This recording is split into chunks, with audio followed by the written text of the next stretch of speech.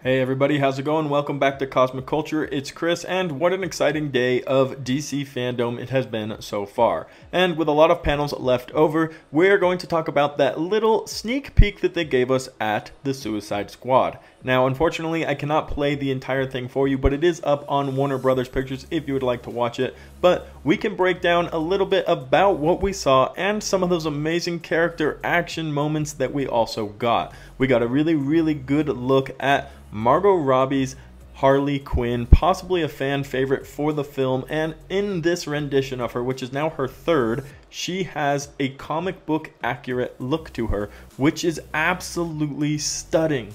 It is a modern looking comic book feature of her, which you can't not be excited for. We also got a pretty cool look at King Shark, and almost all of the characters were there. There is just so much to go on about. Weasel himself looks like one of the most crazy characters to ever be put on screen. But some of the most exciting parts of this little sneak peek was how we could see how excited every single person was for this film. They have all gone on for a while about how well James Gunn has done, how this is probably his best ever movie. He himself even said this is his most exciting and biggest project.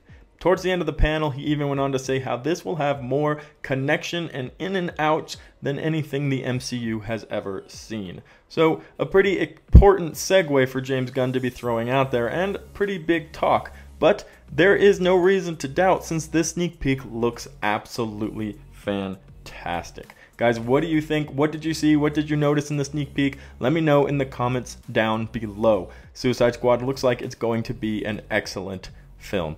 Also, a lot more coming. DC Fandome has a lot more new exciting panels. Black Adam, Snyder Cut, and many others. So stick around, subscribe, turn on that notification bell, and join the conversation down below. Thank you guys so much. This has been Cosmic Culture.